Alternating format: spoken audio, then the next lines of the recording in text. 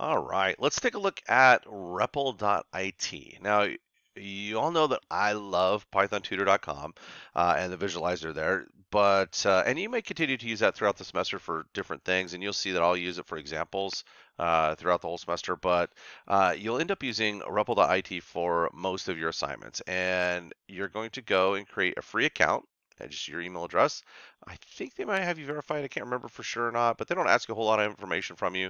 And then boom, although this is super anticlimactic. Hang on, I had to put this in slideshow mode. Hang on. Let's try this again. All right, so here we go. And ready?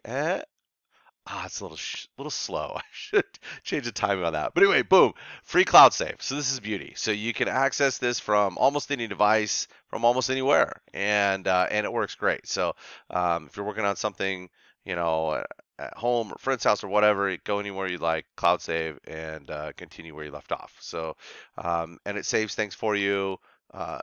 Segments them out into different languages. So I will, if this is the first time you've seen this in this Python class, you will see it quite a bit, and what you'll end up finding is that you'll use this if you take, for example, like C++ or Java or something like that from it. You end up using this a lot. So anyway, we'll take a look at it in a second, but Cloud Save is beauty. For this class, we're going to use Python for all our normal assignments right now, and then when we get to Python with Turtle, you'll know what that means, and I'll go over this again, but you must use this piece in here because it puts a little drawings piece on there for us. So you'll see when we get to that. All right. So let's go ahead and jump over and take a look at this. All right. So right now, this is what this looks like. They change the interface constantly. Actually, they keep adding new things, like I said, and so things change all the time. But right now, this is what this looks like. And if you've not signed up for an account yet, pause the video, go ahead and do that. Click on sign up and go ahead and do this piece right here. Okay, so I have a teacher account, but the only difference is it allows me to make groups, and I don't use it anyway because we use Canvas. So it doesn't really matter. All right, so go ahead and create this, get your account, pause the video, and then come right back. So I went ahead and logged into my account, and this is typically when you log in, it'll look like this. It may jump you to a little bit different screen, but you've got it. There are little options over here on the side. So home, the My REPLs. This is where you'll see all of your programs that you've worked on. We'll talk about naming your programs so that you don't end up with 143 unnamed programs in here. That's terrible. So anyway, but you see that. But you notice on here, just as I scroll down, you'll see these are some of the ones that I may have seen, over the last however many days ago. So this one, Python with Turtle, is, these are C++ programs. Here's a regular Python program. So it's a great way for you to see. And when you click on these, you'll see the programs that you've worked on, and you can continue working on them. So, like for example, this one. Let's just click on this one. So a few months ago, my nephew sent me this. Let's see. Come on, little baby. And this is a program that my nephew was working on. So he lives in Oregon, but he sends me a little link to some programs that he wants to show me, something that he's working on, and so anyway, so this was it. So you scroll down in here. We will not use this left side with this the files menu. We'll not use this for a few chapters. So I actually will take this bar and drag this across and drop it right there when I'm working, so it gives me a wider space to work here. Okay, so here's my console output window, and you'll see the little stuff in here when it's running.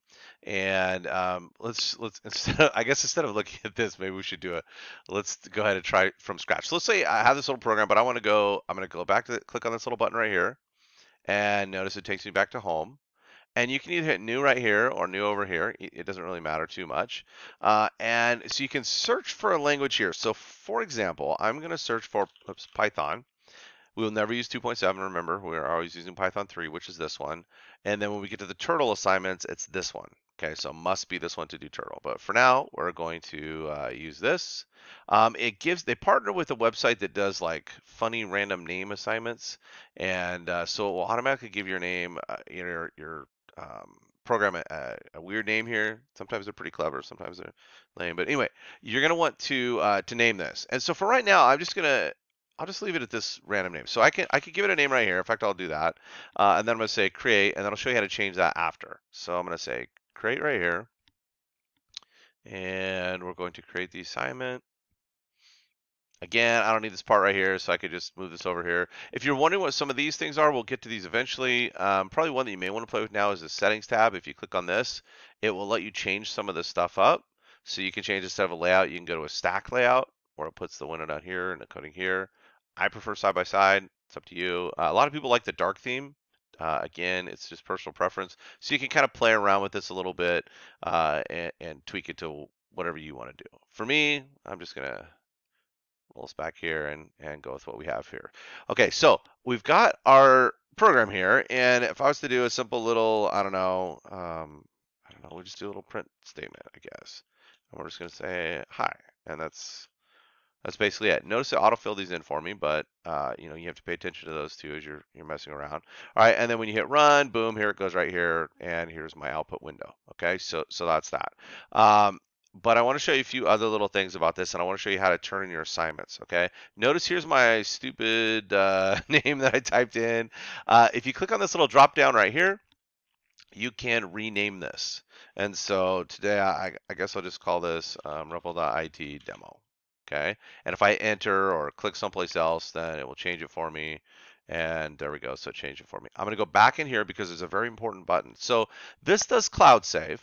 So every time I do something here, so if I hit enter and I don't know, type something else in, it is saving it. Okay, so let's say that you're in a program and you're going, man, I don't know what's going on with this. There's some kind of error. I'm going to change a bunch of stuff up, but you don't want to mess up your original program. So one of the things that you can do, there's a button in here they added, I don't know, a while back. That's great. If you click on this, you can use this little button that says fork. And when you say fork right there, it loads this up and notice how it put -1. Okay, so now you have two programs saved under your account. You have the regular, you know, demo, and then you have -1. So now the -1 I can just mess around and play with, and later on I could delete this if I'd like. Okay, so that's a nice, you know, you could delete right here if you want. So this is a great way to be able to play around. It will copy and paste the code that you had in your other one, so that you don't completely mess up your whole program and have to go back and go, oh man, what did I have before? It was working better. I'll try a different troubleshooting now, but now I mess the whole thing up. So be very careful of that. Again, it does save it every time. So we have that. All right. So anyway, so the fork, very useful tool there.